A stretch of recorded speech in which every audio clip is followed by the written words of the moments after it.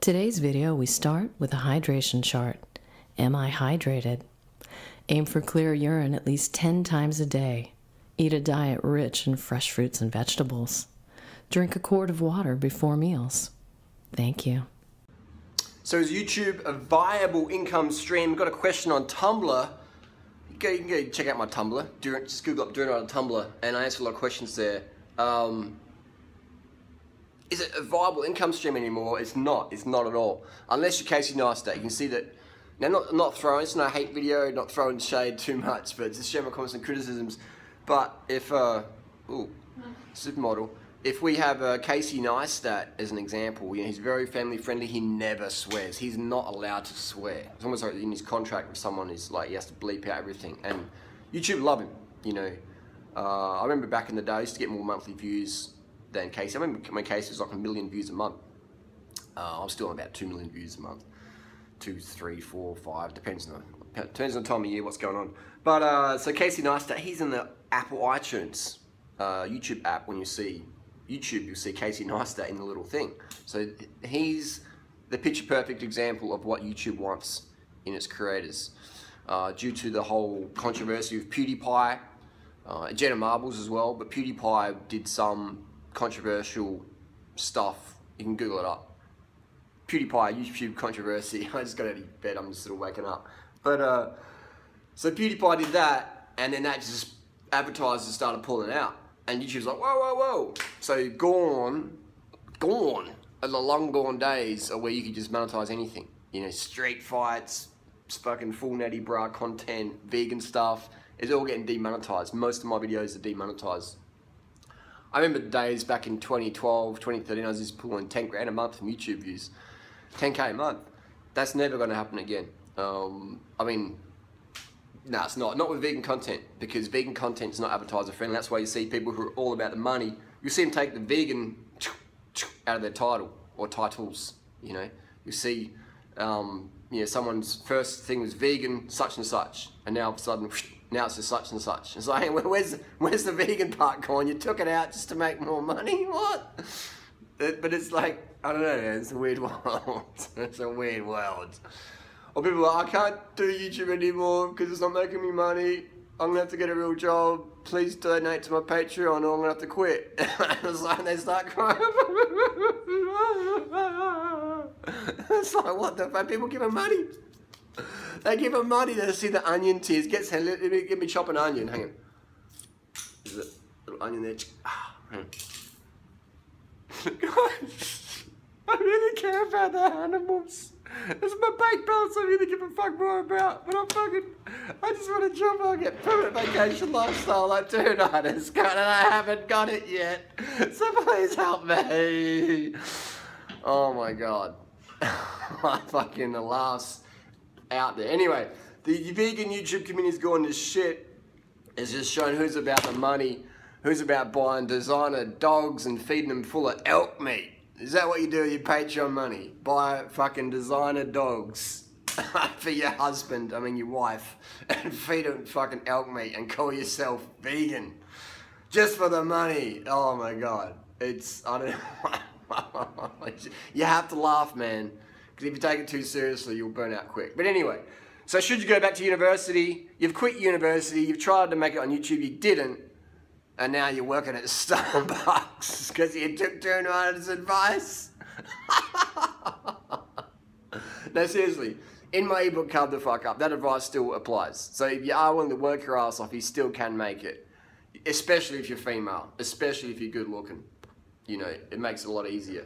But here's the thing. Tori comes from money. She doesn't have to do YouTube. She enjoys it. She enjoys helping people out, making her vlogs, doing her thing. She doesn't have to do it.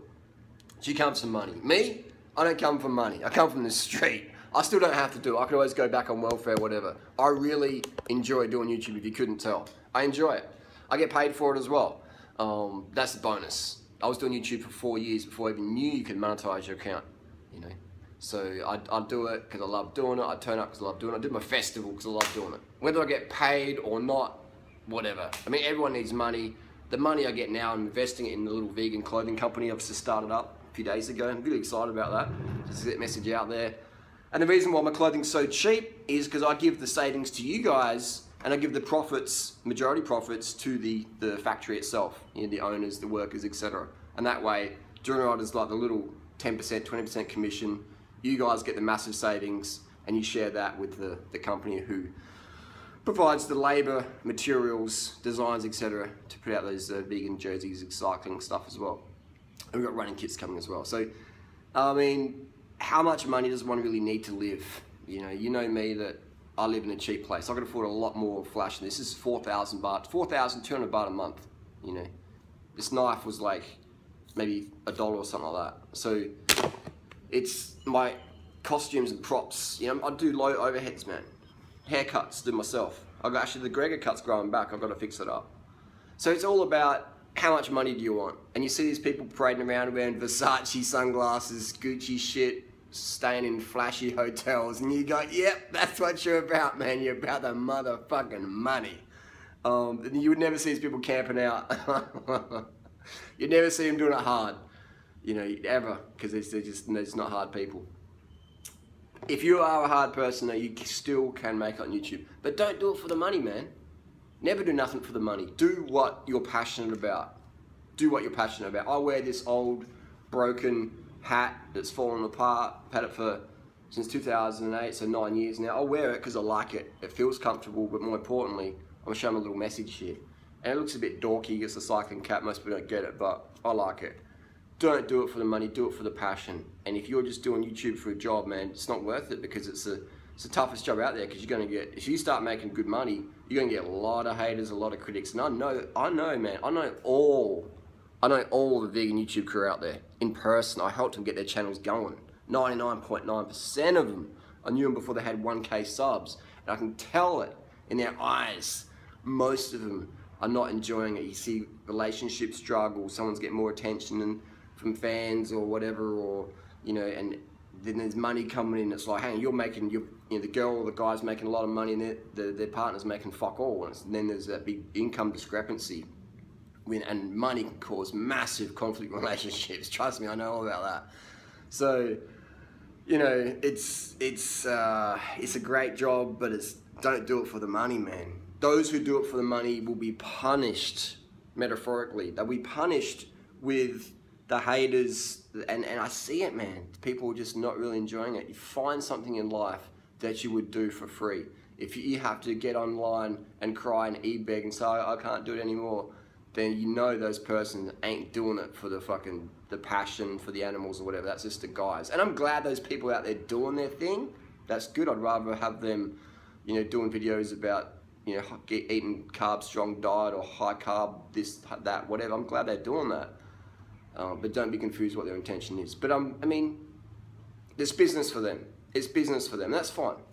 But don't make it your business. Don't make it your business. Make it your passion. And you're going to have a lot more enjoyable life. I mean, where are a lot of these people going to be when they're 40? My age, I'm 40, you know? I doubt they're going to be just kicking back in Thailand with, you know, their rich 21-year-old girlfriend or whatever, just riding their bike around. We wake up this morning, well, what should we do today? You know, do we go to Malaysia for durian? Do we ride up the doi? Do we go get the bikes fixed up? You know, do we go and print out some more cycling clothing? What do we do today? You know, and that's the sort of freedom that I've created in my life. But it's all about, you know, doing what you want to do in life. And if you're caught up in the greed and the money and the status and the subscribers, and I mean, talking about subscribers, my YouTube channel's been stuck on 196, 197, 198, 190K subs for over a year. There's some glitch going down there. It's just like stuck. It's like, I don't give a fuck. You know, my people write me all the time, you know, I've been unsubscribed from your channel, and you don't show up my notifications, what's going on? I'll write to YouTube, my YouTube support, they're pretty cool, but they're just like, we don't know what's going on, you know, like, it looks alright from our end. But so if you let those things stress you out, you're going to burn out real quick. You know, every day is a new day. Every day I wake up, I'm like, today's a new day. What's good to focus on? You know, alright, I wake up, I've got 2 fucking legs. Let's use them. I've got 2 hands, 1, 2. Let's use them. I've got 2 eyes. Let's use them. You might not have those eyes tomorrow. You might not have those hands and feet tomorrow. You got them now, so fucking use them. You might not have a mobile phone. I'm using my iPhone 6. This is my first ever smartphone from 2014. You know, I bought this 2014. It's still running. It's my first ever smartphone. You know, it's my first phone I've ever got, smartphone, and I was at age 37 or whatever. So I'm a late bloomer. I'm an example of what can be done, but it's the passion, man. If you don't have the passion, if it's just your profession, you're not going to be having fun. And I see it, man. These people are doing like copyright claims and like, you used my photo, you didn't credit, and all this. It's like, man, you are not the person you pretend to be online. It's like, love you guys. You are not minimalist, man. You are not where you pretend to be. And that's fine. It's it's no grey on my shade, but I know those people in real life would not be loving it, man. And that's one thing. I've built this entire community, this high carb community, you know, this income thing. So I am to blame for a lot of the good stuff and a lot of the bad stuff. That is my fault. Because I set out there saying, I was flashing the cash back in 2012, just like, you know, look how much money you can make on YouTube, and people, I want that lifestyle. They saw me and Freddie cruising around, and they see me and Tori cruising around, and people want that lifestyle. But if you want it just for this, because the ease and stuff, it's like fitness on a bike. You got to work for it, man, every day. How can we wrap this video up? Just remember that every day you could be dead. You could die today. You know, you're alive now, so make the most of it. And if you're worrying about money and stuff, chances are you're spending money where you shouldn't. Downsize your life. Move to Thailand. Oh, I've got kids, I can't do that. Yes, you can. I met a family from Holland who've been cycling around the world with their kids. And someone said to me, oh, my kids wouldn't do that. You don't give your kids fucking choice, man. Discipline your kids. You're a fucking parent.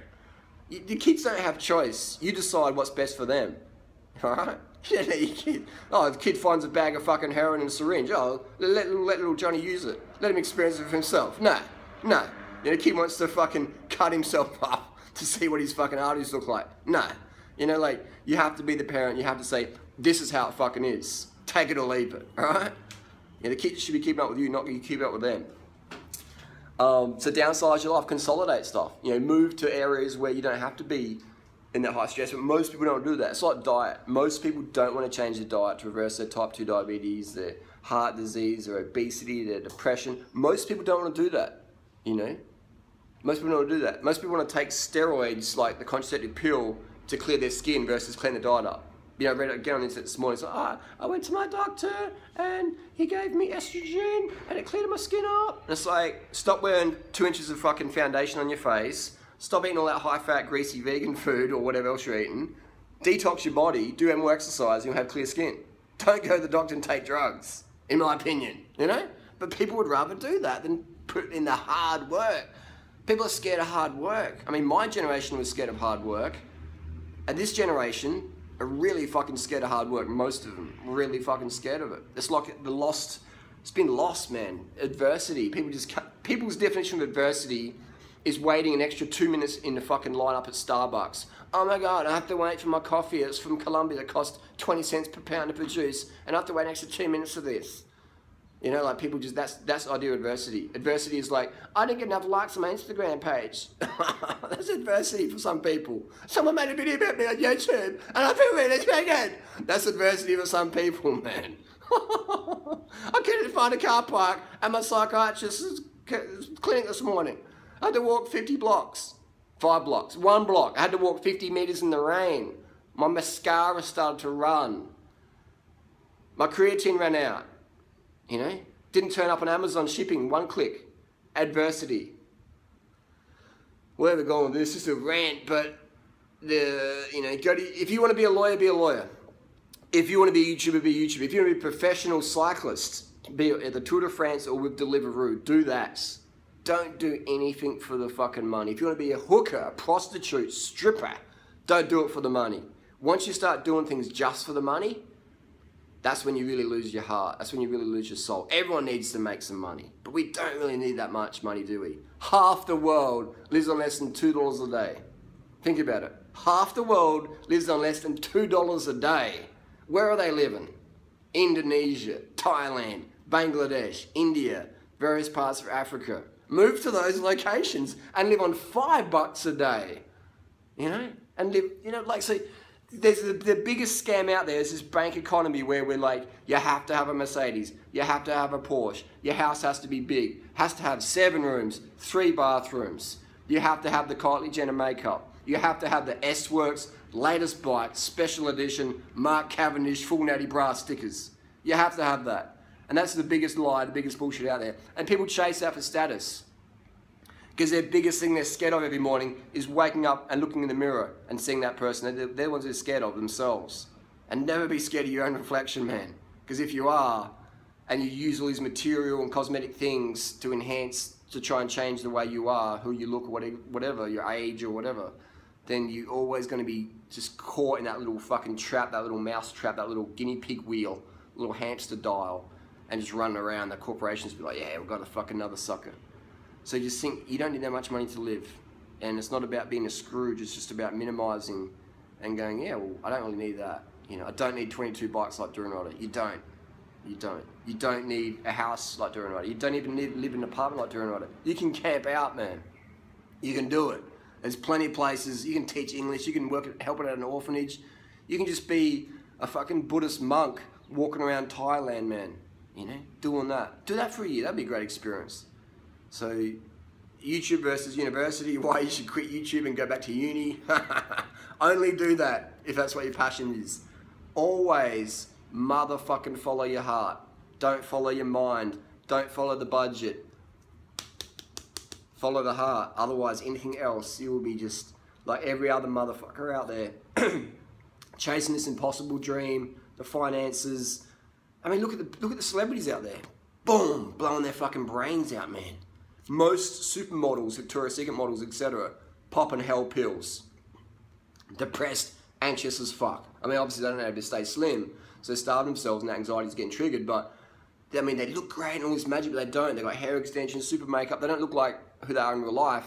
And when they wake up and look in the mirror, they compare themselves to their stage person, and they're like, oh my God, this is crazy, I can't handle that reality. And so just like boom, boom, boom, Xanax, popping pills. Hollywood celebs, Robin Williams, Michael Jackson, all the money, all the fucking pussy in the world, Justin Bieber, boom, boom. You know? Depressed as fuck, you can see it in their eyes. Look at Bieber, washed out as fuck, hating life, man. You know? So don't think that the money and the fame is going to make you happy, because there's a zillion examples in history of Hollywood, celebrity, boxing, MMA, whatever, making big coin, committing suicide, drug overdoses, crazy shit, bashing their wives, bashing their husbands. The money and fame won't make you happy, you know? Being a lawyer won't make you happy unless that's your life purpose. You know, what makes you happy is being happy in the moment, living your life purpose every day, understanding that there's adversity around every corner, challenges here for us to grow stronger, be better people, inspire more others to get out of the same rut. No such thing as problems, only solutions. A problem is just a situation waiting for a solution. Things like that. Just saturate your brain with like positive affirmations that become your persona every day, and you personify that in your daily action. And that's when your life really starts to go on. And you know, I feel like I have a greater participation in my daily reality than anyone I've ever met in my life. Just because I understand that whole money system, the status bullshit, the people chase this impossible thing, you know. And I've made, you know, $12,000 in a day before. I've made more money than I know what to do with the rest of my life. You know, I don't need this much money. That's why I can make such affordable content. But I tell you what, is people out there who are chasing that. I'm just gonna like relax on the beach in Thailand. I've done that, man. I've done that for 12 fucking years, every fucking year. It won't make you happy, you know. It'll be like novel, and you can just brag to your mates about, yeah, I didn't tell you well, I was just hanging out in a coconut tree. Yeah, but what else? What's next? Your life purpose isn't to hang out on a beach under a fucking coconut tree and bananas. You know, I mean, that's a healthy activity, but that's not your life mission. Given all the problems in today's world, I would say pick one and pursue that with passion. And if you make money in it, it doesn't matter. Don't look at your bank balance, look at your fucking heart balance. Does this thing make me get up early out of bed in the morning? Does it keep me up late at night? Do I have to discipline myself to go to bed early so I can get up early and continue that passion? If that's the case, then you're on the right track. You know, I talk about it in my ebook, Carve the Fuck Up. There's many ways to find your life purpose. You can spend a couple of days in a dark room by yourself. And you don't leave that dark room until you've written down some life purpose direction. And that may change. Your life purpose might change from year to year, from month to month. Mine hasn't. 2008, I was in Penang, ran up top of a mountain, and I said, I'm not coming back down until I, work out what the deal is. What's my life purpose? And it was just like to inspire people to go vegan through fitness and health and exercise. To just show people you can be a fucking vegan athlete. You can be an athlete, you'll be a better athlete being vegan. To show people that animal products aren't necessary. That in fact, if you ditch them out, you'll be better. And so I wrote down my life purpose is to show people vegan life's the way to go. Just to mainstream vegan. 2008, and then I did that again. The water fast in 2007. A waterfall in what's it called? It was in near Mariba, Emerald Falls. I think it's called Emerald Falls. Just doing a water fast there for a couple of days. It's the same thing. I was like, I can't do this. I got to be out there, sharing the message, sharing the example, ride my bike. That's what I do good. Ride my bike every day, long distances, whatever. Just sharing it out there. So find out what your life purpose is and bang it out. But all these people out there who are just like worried about their image or their like eyebrows or fucking just shit that doesn't really matter. No one really gives a fuck, man. No one really gives a fuck if you've got 2,000 subs, 200 subs, 200 million subs. They might for a minute, but they'll be forgetting about you pretty soon. Don't really give a fuck if you've got a bit of cellulite or if your teeth aren't that perfectly straight or whatever, No one really gives a fuck for that much because they've got their own problems going on, People forget about you. I forget about a lot of people in my life, And you'll see them again, oh yeah, you remember them again. There's so many people, there's like 7 billion people on the planet, man. Like, people are going to forget about you. People are going to love you, they're going to hate you. It's just human nature. People die. People come and go. Things come and go. Nothing's permanent, man. Nothing's permanent. So just relax when you're so self-critical of yourself. Like, it doesn't matter if you're super fat or super thin or super fit or super unfit. End of the day, do your best every day and aim to improve. But if you're not perfect, understand that nobody else is. So drop that perfectionism mindset. And just relax and get it fucking done. Just do something. Do something. Pick up cans off the street. Pick up some plastic off the beach. Do something every day to make this world a better place. And that's when you really start to feel that, once you start serving others and making the world a better place, genuinely, then that's when happiness starts to really pour in your heart. And I was read a saying the other day, those who apologize first are the bravest. Those who forgive have the most courage, and those who forget are the most happy. And I thought that's a pretty powerful quote. So just get on with your life, get it fucking done. Don't cut yourself up over the past. So many people are cutting themselves up over the past. It's like, why? A knife is for cutting open fruit. Right? Maybe it's a self-defense one day, but a knife is for just chopping open fruit, cutting open zip ties. It's not for hurting yourself, man, or other people. So stop cutting yourself in your head. Carve the fuck up, get it fucking done. Quit university, go to YouTube, quit YouTube, go to university. Doesn't matter, as long as you're following your heart and you're doing what needs to be done on the planet. That's what we need to do. This life is the chance to do my thing.